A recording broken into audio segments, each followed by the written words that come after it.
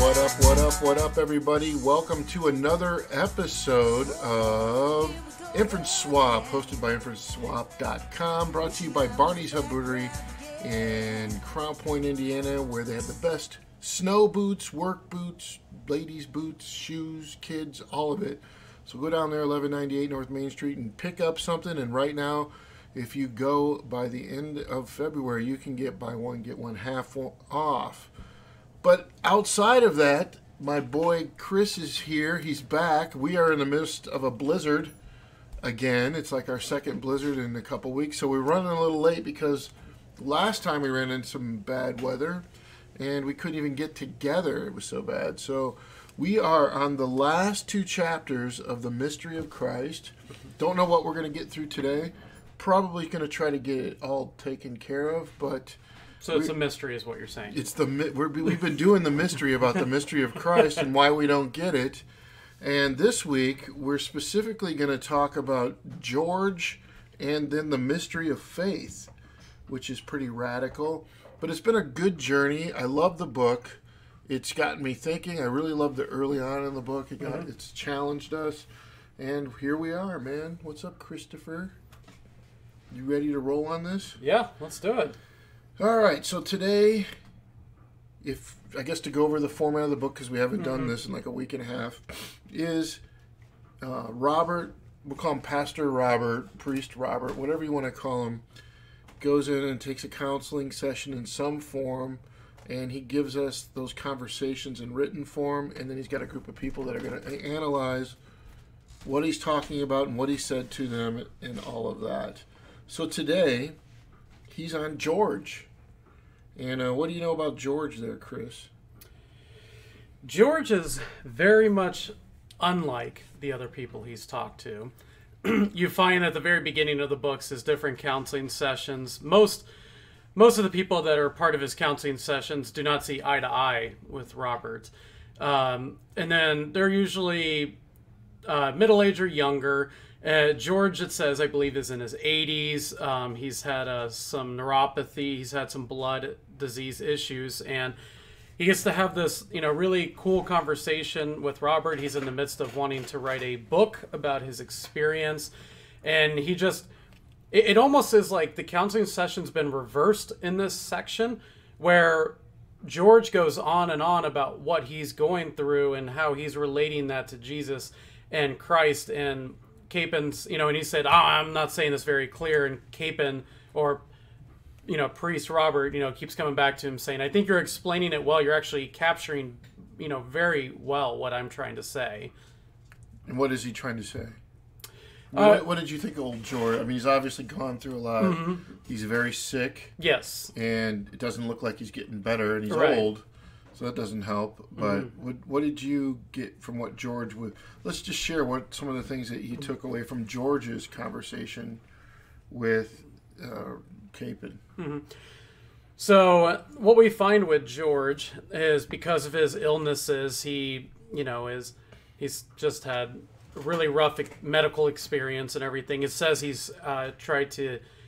Because of his illness, he, I believe, had to quit work and just really lost a sense of identity and even tried to take his life a few times. And he says he doesn't really know how he came to be because he didn't work on it. He just woke up one morning and felt this peace of Christ over his life. And, he says it's ebbed and flowed a few times, but overall it's stayed there. And what he really, comes to the point of, like I said, what Robert's saying, like this idea of the mystery of Christ being universally present in all time and space. Because George says at one point, even if I go into the most outer of darknesses, I know Christ is still with me. It thinks about King David, if I go to here, you are there. If I'm in Sheol, you are there. It's just this never-ending presence of God. And George relates it back to his peace that he experiences with that. Yeah, and which is interesting. He never really says the word Christ. Correct, and we'll get into that. Yeah. But I mean, I did find it fascinating, and I think you hit the perfect scripture. The one you just mentioned about whether I go to Sheol. What was it again? Yeah, if I go to Sheol, you were there. Yeah. Yeah, and that's really a great way to describe what he's going through.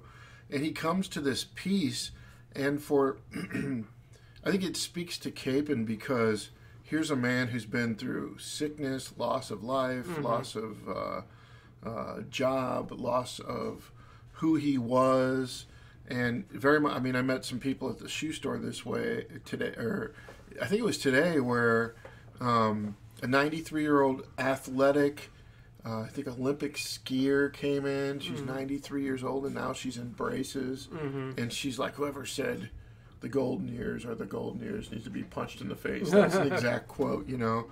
And we don't realize, like, to me, it's this feeble old lady, but I mean, 93 years old and perfect health as far as, if you don't look at her legs, like her legs are, she's literally got them like strapped up from the ankle to, you know, where you put the inserts in the shoe, the whole thing. And here's was this athlete at one time, but I guess the reason I mention that is because we don't realize who's in front of us, what they're going through. And I think it speaks to Capon because he understands it intellectually, I think, and probably through experience, like the mystery of Christ. But it's sort of a confirmation for him. And it's not a theological confirmation, like we would think of it. You get what I'm saying? Yeah, it's experiential. Yeah, and they get into a little bit of that, too. Like, you know, the different ways to believe, but that peace is sort of what, like a something that, because of what Christ did, is offered to the world and is there to be accepted. Is that how you sort of got that? Well, as you know, he doesn't really, and this comes up in the next chapter, he doesn't really pinpoint down Jesus of Nazareth, the Christ, or anything like that. I would say, like, the way George talks about God, it's more in that more mystical type tradition of things. And so for him, that peace is that overwhelming assurance of his acceptance of exactly how he is. That he doesn't have to come with this idea of worth and everything that our society dictates, but he feels this overwhelming peace of assurance that who he is in that exact moment is holy enough. Yeah, and there's a quote that he makes here. He says, when Christians think about Jesus giving them peace or acceptance or forgiveness or whatever you want to call it, they very often picture it to themselves the wrong way. They imagine that Jesus is somewhere else, right, and he's not with them, but apart from them. And I think we have a tendency. I think that's sort of why prayer is important, because you feel this connection with God, or you feel like it's a relationship with God. And when things get to be more noticeable in the tangible life around us, I think it's a sign that we're really not praying enough. You know, we're feeling the reality, and that peace is sort of lifted outside that relationship. But the relationship is immediate because it's always been there. Right. Do you think that? You know what I'm saying? Yeah, and that's one thing, you know, that section you're talking about that Capon talks about, that we either, you know, if you do believe in the Christian God, typically the way most people associate it is that, you know, God, you know, it's Jesus is extremely far and distant, held in this one location called heaven. But we find through the extension of his Holy Spirit, he is actively with us in all locations and times and places. And so for one thing that's really helped me with prayer, like you're talking about, is before I came to that understanding, prayer was almost like me talking into a void, hoping that the words make it there. Yeah, make it to heaven. And now it's more, every time I pray, I'm tapping into the communion with Christ that's already with me. So it's almost like prayer is me opening it up and inviting him in more. Yeah, behold, I stand at the door and knock. Right. Just let me in. Now, he says something, so he goes on to say, and I just wanted to tap on this, he says that they imagine that Jesus is somewhere else. Either they think he's a character back in history, right, or if they believe he's God, they think he's far away, which you said. But in either case, they think it's up to them to earn his presence in their lives. Right. Unfortunately, he says, the church has often encouraged that kind of thinking. Do you agree with that? It's in a lot of aspects, sure. And how? I think a lot of it is just that idea too, that reassure, that just neglecting that idea of like tapping into the Holy Spirit who's always with you. Like it's this idea of like prayer, like sending your hearts out in prayer to God, and that's usually relayed in a fashion of God's out in heaven, so we're crying out like the Egyptians, in Exodus. God, is in heaven, stoops down and says, I've heard their prayers. It's almost like that kind of thought process. Yeah. That when a lot of times when the church asks people to call out to God, it's not calling out to God who's literally right in breath's length against you. It's this God maximally distant away. And if you're such a sinner that you haven't...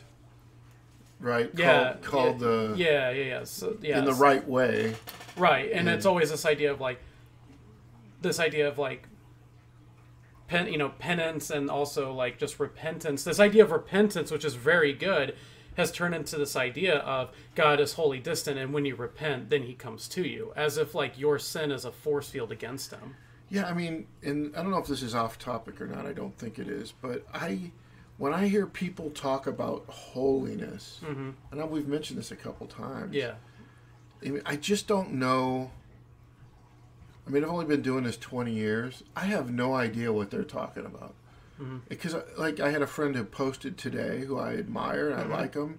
He's like, like, the church is going to get it for not being holy. Mm-hmm. And I'm like, according to what is holy and who makes right. that standard of holy. Right. And if you think you can be perfect as God, be perfect as God was perfect, you're insane. Yeah. So I think we tend to, and I think it goes into the later discussion where he talks about how we read the Bible, how we interpret death and resurrection. But I really just don't get it at all. Like, and I think it's because when we come up through a tradition or through denominationalism, which has created more problems than it's solved, in my view. Do you think it's because they don't read or look for that relationship through grace? Grace is something that's offered and they accept. It's accepted transactionally, and it's not something that's an invitation into a relationship where mistakes will be made. Not on his part, right, but ours. I mean, how do you view that idea of holiness in this conversation here? Specifically toward like the church or toward this book we're talking about? Well, I think there's a correlation. I'm just trying to tap into what people might be going through. Mm-hmm. I know I certainly went through it. Like when they say holy, I have no idea what that means. Does that mean more prayer, more church attendance, do what the pastor says? Does it mean live by these fundamental truths? I mean, I don't know what they're talking about. And then I just put, as he put that, like, and if we don't. So what if I'm not holy? Right. You know what I mean? To me, holiness is something that was appropriated in the cross. It was something that could only be fulfilled by somebody who was perfect. And it's something that we can only be in Him. So it's not something we achieve. It's something He achieved on our behalf. And by living out faith, we get that righteousness in exchange for our sin. That's how I understand the gospel. But, I mean, over and over, I mean, like, in the assemblies, I'll just say it, in the assemblies of God, I just think they have a terrifying, horrifying view of holiness, which is almost preventative of people getting to grace. I think it's a prevention of grace. But that's where I stand right now. It could change. I mean, how do you view it? Because he's talking about these kind of things, like trying to earn the presence of God in our lives, you know?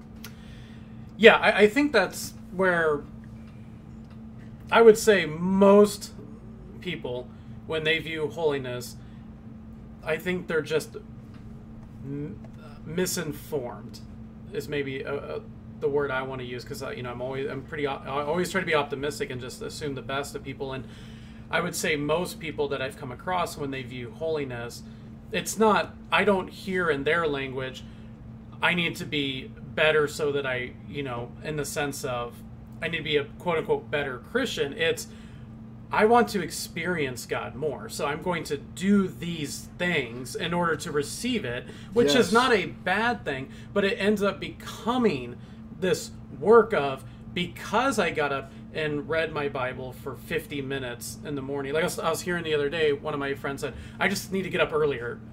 Like, I'm already reading, I'm already praying, I just need to get up earlier. And it's almost like if I put enough, dollars in the till, so to speak, like, in one the day morning, I'm going to hit jackpot. Yeah. And I'll receive this amazing experience of God where it's, I the more and more I've become more friends with people who are not part of the church who've been extremely hurt by it, I'm finding that, like reading scripture, all this stuff, very important, but it's almost like, when are you going to get up and actually do it?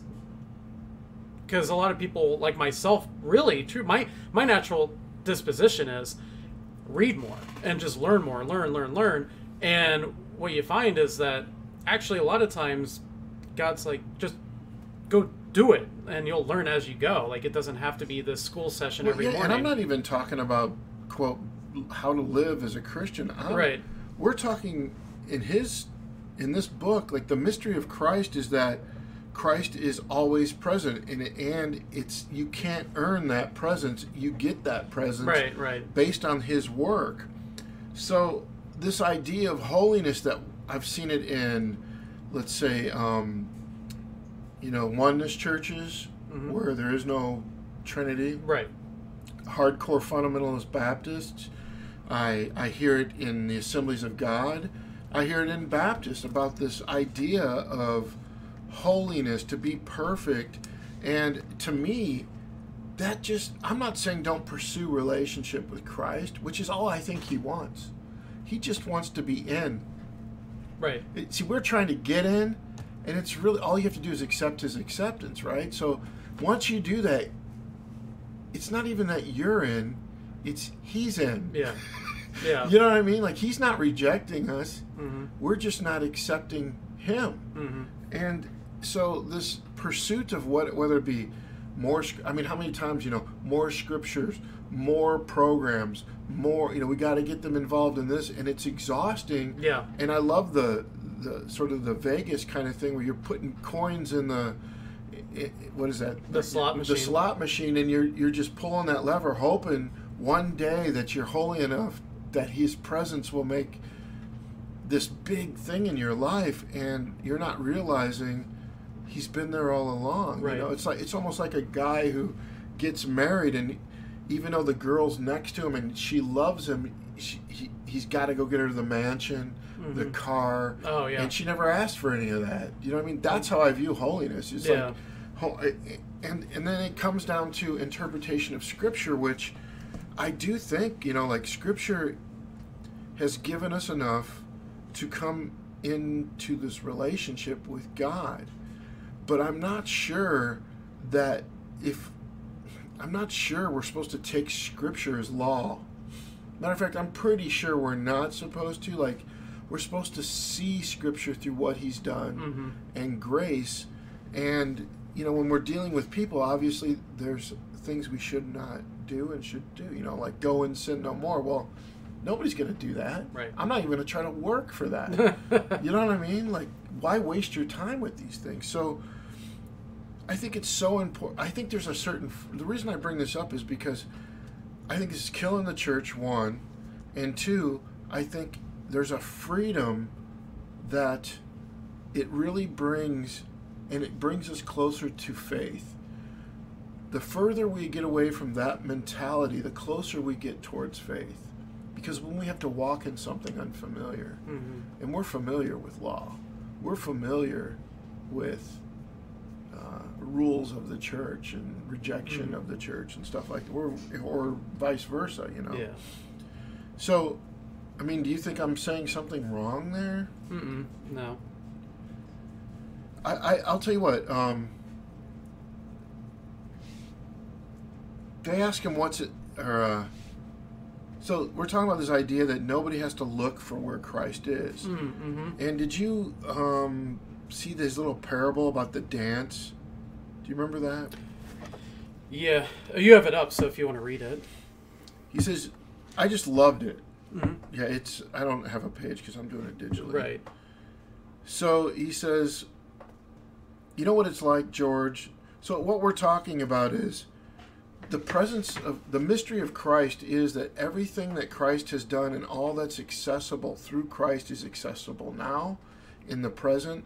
We don't have to like throw and kick our hands and do all these rituals to be in his presence. We just meet him by faith. And so he goes, what's it like? George is going like, what's it like? And he goes, here's an illustration. You know what it's like, George? It's like a dance, a big formal party that everybody's already been invited to and present at. Now what happens at a dance? When the dance starts to play, everybody decides to trust the new world of the dance and act accordingly. They move in harmony with the music. But when the band takes a break, they go back to acting in accordance with their old world, with the way and that they know better. Mm-hmm. Are you following me on this? Yeah. He says husbands and wives get into arguments. Some people drink too much. Other people make, bad real estate deals, and so on and so on. It goes. If you think about it, it gives you a much better picture of what Christians are really supposed to be, because the dance that God has invited us all to, the dance of the mystery of Christ, is always going on. The band playing the music of forgiveness never takes a break. The music of the mystery, of course, is hidden music. We have to trust that it's being played, and for anyone who doesn't trust, it's just as if there's no music going on at all. Christians, therefore, are not some select group that have music that nobody else has. They're simply people who, by faith, by trust, always hear the music of the mystery of Christ that the whole creation has been provided with. And so the real job of Christians, as far as the world is concerned, is to simply dance to the music. Man, I love that. And to try, by joy of their dancing, to wake up the world to the party that's already going on, basically. Mm-hmm. And I just love that. Is that... I mean, I think the reason for his book is because he doesn't see that. How do you feel? I mean, what do you see in what we're doing as Christians right now? I mean, are we living like there's a dance? Do you have your disco shoes on? Yeah. I would say that the way it's relayed in most circumstances is that our job right now is to clean up ourselves in anticipation for the dance that will one day be. If that makes sense. So instead of the dance occurring right now, it's some dance in the distant future, which we call like the second return of Jesus or whatever. You're talking, this is the position of the church? Yeah. Okay. And then until that time, the church's job is to help get people cleaned up for the dance. Right. And then what do you think he's saying by the dance? If it's not that. That's the holiness conversation, right? Right. We're just constantly trying to get Satan off our back, like, you know what I mean? Constantly fighting invisible wars that aren't even there. Yeah. You know what I mean? Well, and that's the whole idea of the dances. He's saying the dance is going on currently, and so Christians are, as he's said earlier in this book, is a sacrament or a reflection back to what's actually happening. And so, through our expression of it to others, we get to invite them into what we're experiencing. I love that. And so he gets into, we're going to get into the second part of this now because it's already a half hour into this. Mm-hmm. And he starts talking about back into the mystery of faith and into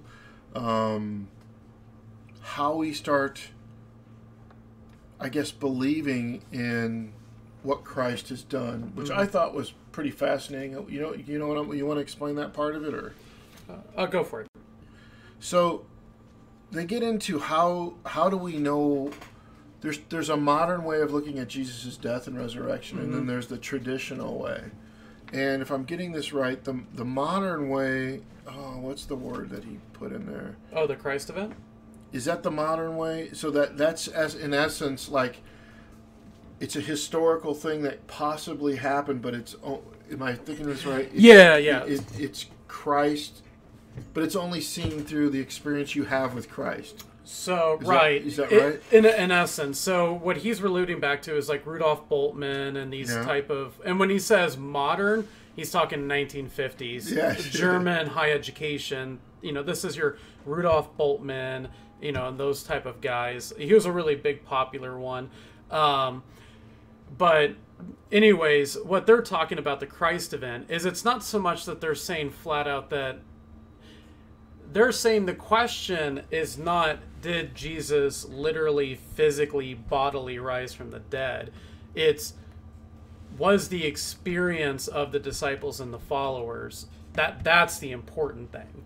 So they're saying that the experience of what they have is greater than it didn't really happen. It could have. It doesn't. The requirement of what they experienced is not prevalent on the fact that it actually have occurred. So what they're saying, like Rudolf Bultmann and these different people, is they're saying, yeah, Jesus may have died and not physically risen, but the disciples experienced his risen nature so much that, like a myth, it actually is the more truth than what the event actually was. So he calls that idea the Christ event. And so it doesn't require that Jesus literally rose from the dead. So that is where that distinction between the traditional, which I think you and I believe, versus... And he does too. Yeah, versus the quote-unquote modern Christ event. And he said so there's the two sort of views. One is the Christ event approach that modern scholars sort of hold, and it's gotten worse towards our time. Yeah. And then the actual historical traditional view, which I hold and you hold. And what I did find fascinating about this, and I think we felt sort of in a roundabout way, me and you, I can speak for, we've studied the resurrection, the apologetics, the historical evidence. So for us, that's a win. It is true. But he's still saying, even though you have that knowledge, no matter which way you go, you're still stuck with the leap of faith. Correct. You know what I mean? And so you still have to take. So what to you is the leap of faith? What does he mean by that? I think the leap is, you can intellectually know something, but you still have to invite that to be part of your experience, which always requires a trust of something you don't have full confidence in. Yeah, and I think this, if I can say this, and you can get into this too, I know you're going to love this when I say this probably, because this is right up your alley, Mr. Intellectual Theologian. But this, to me, is how you understand the book of James and reconcile it with Ephesians, where he's talking about grace and grace alone. Right. And James is talking about if you have faith, but yet you do not do these things, well, even the demons believe in God and shudder, So I think this is sort of, there's an evidence that takes place in your life that is lived out, right? But the evidence, the works themselves are not what saves you. They're just a manifestation or a fruit of what God's doing in you. But we're not to judge. I mean, I think we can look at the works of our lives and go, is our heart where it should be? Right. But it's ultimately God that judges the heart. And but it is interesting, in the end times, God will judge us by our works, which sort of tells us where our hearts were, And I think you're right about that leap of faith. It's like taking a step to take steps into what it means to be in relationship with Christ, and that's going to be a different speed. It's going to go downhill and take off from somebody. And it's going to be an uphill climb for others, but I really found that fascinating.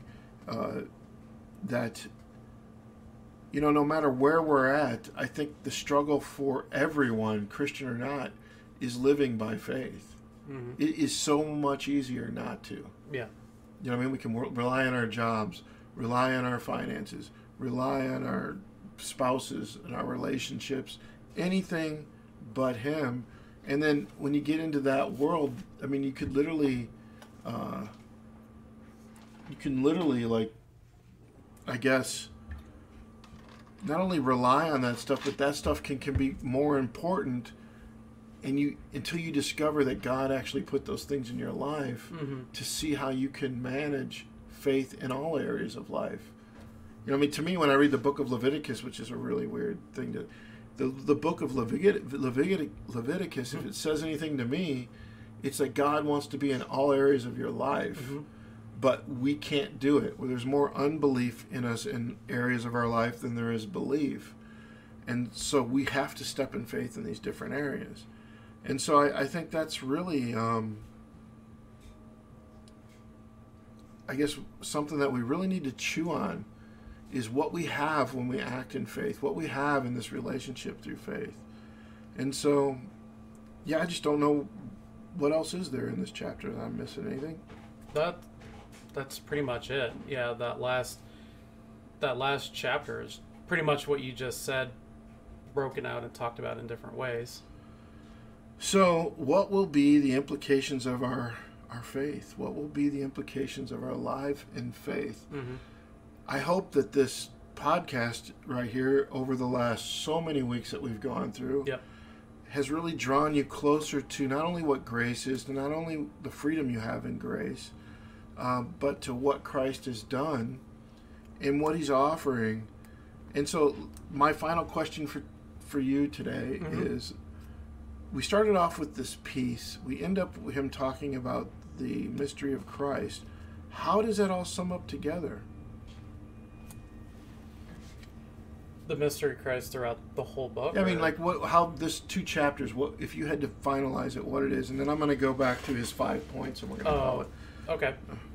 So, I mean, like, sum up this chapter. How does George's piece and him talking about all this mystery of Christ stuff go together? Yeah, I think one of the big things that Capone tries to get across with his group in the last chapter is George may not be, quote-unquote, as theologically fine-tuned as what they may want him to be.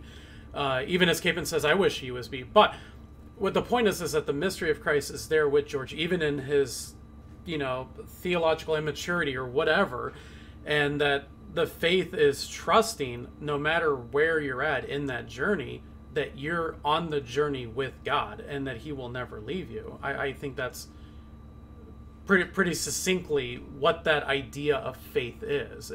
He calls it a dance, I call it more of a journey. It's just walking hand in hand with God through life together. Awesome. All right, so I wanted, if it's okay with you, I wanted to read how he sums up his book, and he goes, basically he goes, all right, I think I've already said everything I wanted to say at length, so let me give you a shopping list of items I set out to cover in this book. Okay. And there pretty much are 7 chapters in this book, so here they are. Number 1, the mystery of Christ is none other than the mystery of the incarnation of the Word of God, of the eternal Son, the second person of the Holy and undivided Trinity. So the mystery of Christ is Him, right? The mystery of Christ is indeed a mystery. It's hidden. It's a hidden fact of the universe that can only be believed. It only can be trusted. It cannot be directly known by or proved by our intellect. Number 3, nevertheless, the mystery of Christ has been revealed to us in the Bible generally, and above all, it has been specifically sacramentalized, meaning made ready, present for us historically in Christ and in the church witness by the word and sacrament, in other words, communion, to the presence of our risen and ascended Lord Jesus. So it can be made known. I think that's great. Those specific historical sacramentalizations notwithstanding, the mystery of Christ is a cosmic Catholic mystery. Catholic meaning it's a universal mystery for everyone, intimately and immediately present by the power of God to all places, times, and people. It is not the property of the church, nor is it confined to the church, and it is not in any way a localized phenomena that extends itself only to those individuals who made a transactional response. And that speaks to my denomination. I could say that. Therefore, far from being a merely metaphysical truth or metaphysical mystical perception. Thank you. I don't know why I'm starting. So it says, therefore, by being merely a metaphysical truth or mystical perception, the mystery of Christ is the action of a person doing something, namely making a new creation in and for us. It's simply something to be discovered by speculation or inner experience. It's the presence of someone who is there for us regardless of what we believe, think, or feel. Consequently, this is number 6, the mystery of Christ has more than just an existence we might debate. It has a name, and that name, we believe, is Jesus. And so, finally, number 7, to conclude, Jesus as the Word of God incarnate is our life, yours and mine, and the whole world. We dwell in him, and he dwells in us, and he is the joy of all desiring. And that sums it up. Good with that? Yeah. Anything you want to say as we shut down this last book, and then we'll get back into whatever we want to do next as this weather gets crazier and crazier. Yeah. No, I think we pretty much... This was a good summing chapter of everything. I really do believe that. I love Capon. I hope people will listen to what we've been talking about, and it drives them closer to Christ, and it gives them more freedom in Christ to live out something that's very beneficial to them, which is a relationship with Jesus. All right, everyone, thank you for listening. I'm John, that's Chris. Thank you. I hope we've broken down some presuppositions and some precepts and all these concerns we bring to everything, and I hope you've gotten stronger and more informed. Thanks for listening to Inference Swap. We'll be back, I don't know, next week or something will be happening next week. We're going to figure it out. But until then, if you've missed something, go back and listen to it. Thanks, and God bless.